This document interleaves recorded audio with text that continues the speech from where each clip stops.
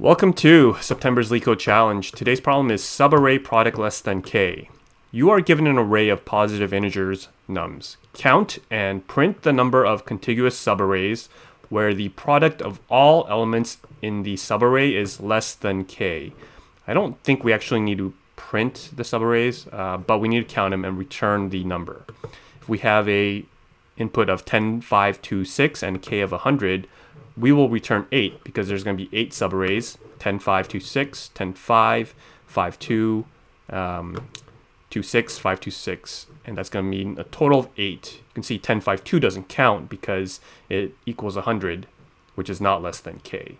Now a note here is that the numbers are going to be between 0 and 1000. So we don't need to worry about negatives or even zeros. No division by 0, no negatives. So that's going to be a big advantage. Now, they give you a hint. It's a little bit confusing what they mean here, but they basically say to keep track of the smallest I as we go through. So immediately when I see this question, the very first thought I have is Caden's algorithm. Could we use some sort of greedy method? But that's going to be a little bit hard to do. So let's forget about Caden's algorithm. Instead, start from the very beginning. If we were to do this brute force, how would we solve it?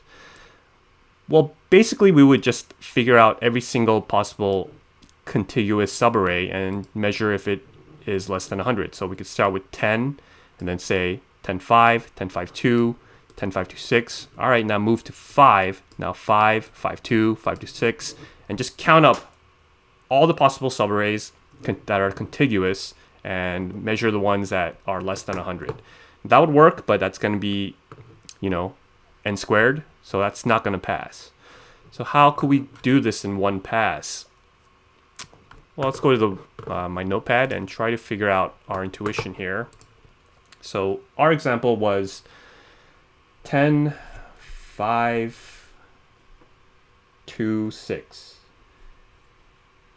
And we have a total of 100 that we want to be less than. Now let's think about how many subarrays are there at each number. One of the things you might realize is at point 0, there's going to be one subarray. Here, there'll be two subarrays. There'll be 5 and 10, 5, right?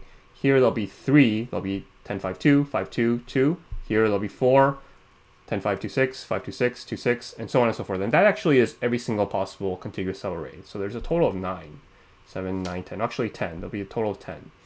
Our mission now is to figure out how can we go through this subarray and count up the number of contiguous subarrays that are less than 100. So remember that all these numbers are going to be greater than 0, right? So if that's the case, that gives us some easy methods of being able to do this. So let's say here we start out by counting up the total product so far. Total product so far is 10, right? Yeah. And product so far 10. So we can say immediately, all right, add 1 to our total. So our total is going to be like 1. Then we move on here and we say, all right, what's the product so far? It's 50. And that means we could add 10, 5, and 5 into our total. So that's going to be plus 2, that's 3. What about here? Well, product so far is 100, right? So that means that we can't add this 10, 5, 2.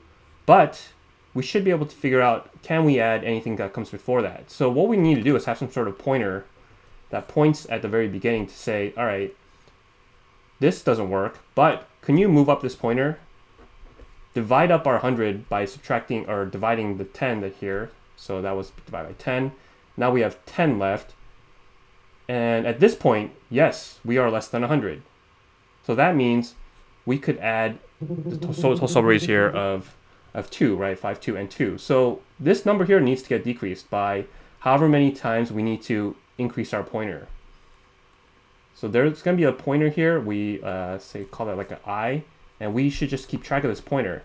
And what's great here is that when we move to 6, now we can do 60. But say that this was like 660 or something, and this was 600.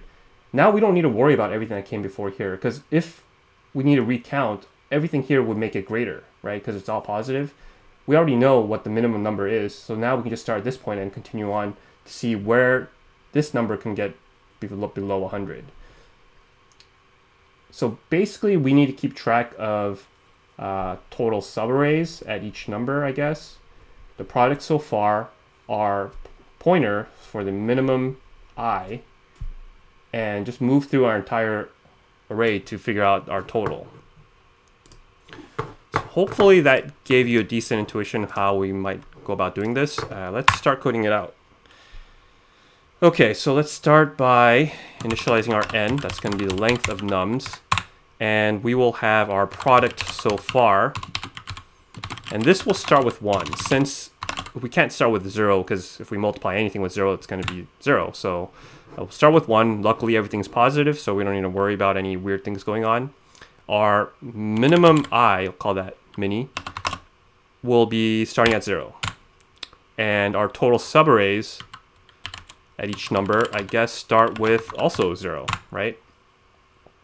And we also need our total number. That's going to be what we return.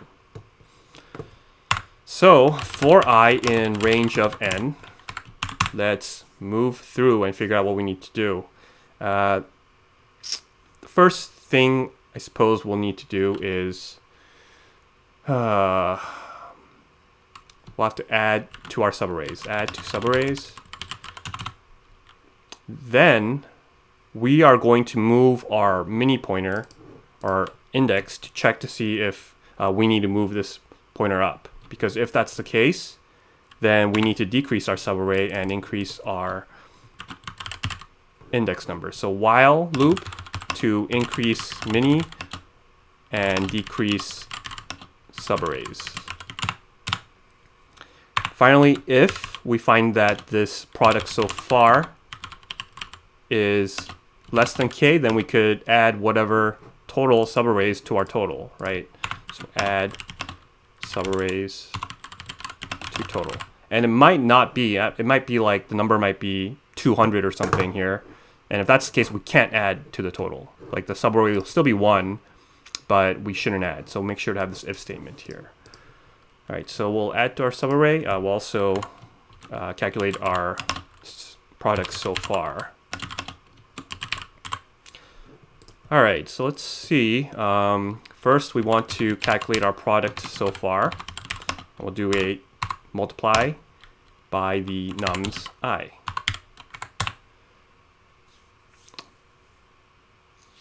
Now I'm trying to figure out, do we increase our subarrays? I think we do. So let's start with that.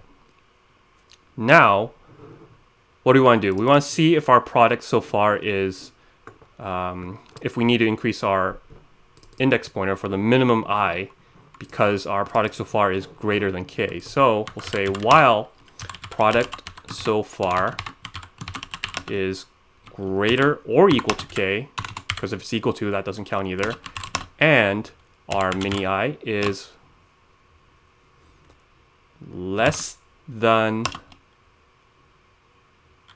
equal to I. Let me think. Less or equal to I, because that's going to be the next point. And if that's the case, we will have to decrease our product so far, divide it by the nums, whatever our mini is at this point. Now we increase our mini, we decrease the number of subarrays, and we continue our loop. Now once this part is reached, either our product so far is now less than k, or our mini is pointing to the index that we are at, we'll check. If product so far is less than k, then we're going to add to our total number of subarrays.